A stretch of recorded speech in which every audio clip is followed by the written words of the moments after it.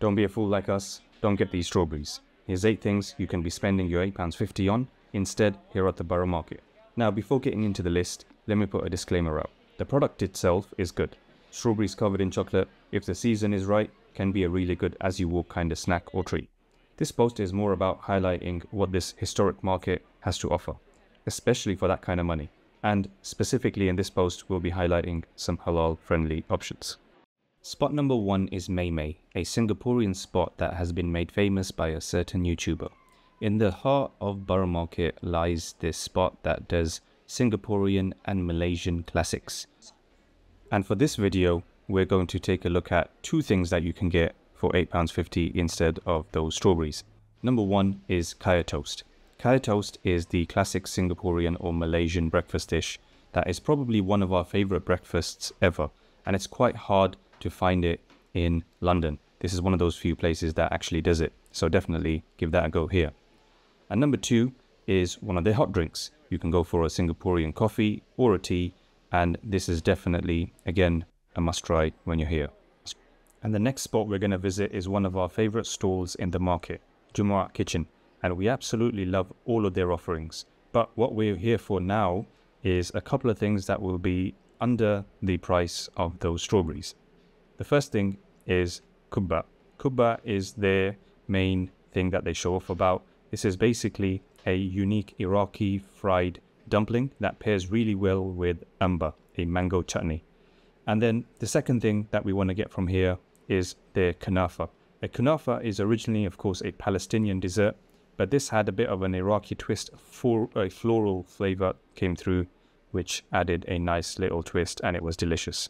These 2 are also under the price of the strawberries.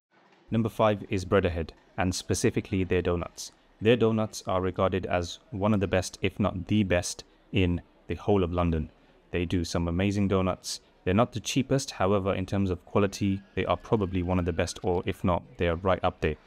What flavors to get? You've got a wide variety of choices, but I would highly recommend the current viral trending flavor of donut that they've got, which is the creme brulee donut, the best of 2 worlds. Definitely get that one. Number 6 is yet another sweet treat. This is the crumble from Humble Crumble. This is probably one of the best desserts, or one of our favorite desserts in London. They've got a number of branches around London now, but the Borough Market one is always busy, always busy. This is probably one of the busiest stalls in the market. So if you've got the time and if you've got the patience, I would strongly advise queuing up, because you won't regret purchasing this. And the amazing thing is, yes, this is also cheaper than them strawberries. The crumble from Humble Crumble. The amazing thing about this place, another amazing thing about this place is that you can kind of edit the crumble as you like. So what you like more of, you can include more of, and you can suit it to your taste. Now, before looking at the final 2 things that you can get here, I want to put another disclaimer out. With this video, I intend no hate whatsoever to the strawberries and the people selling the strawberries. If there is a market out there, if there are customers happily queuing up to pay for these strawberries, then I would probably be doing the same.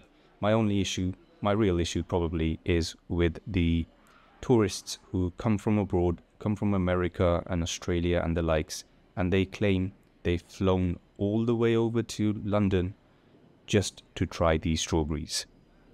I don't get it. That's all. I just don't get it. These same strawberries you can pick up from any supermarket, any store here in London for a quarter of the price. Please, someone explain it to me. I really just don't get it.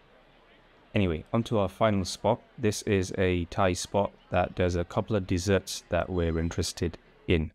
The name of the stall is Kanam Krok, and this is located opposite the Humble Crumble spot.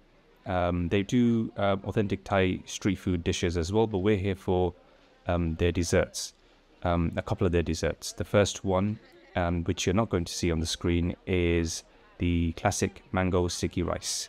The second one is the Kanam Krok. This is Kanam Krok, the one you see being made here. These are mini Thai pancakes. They are delicious, they are comforting, and you really can't go wrong with them as you're walking around the market. Shake.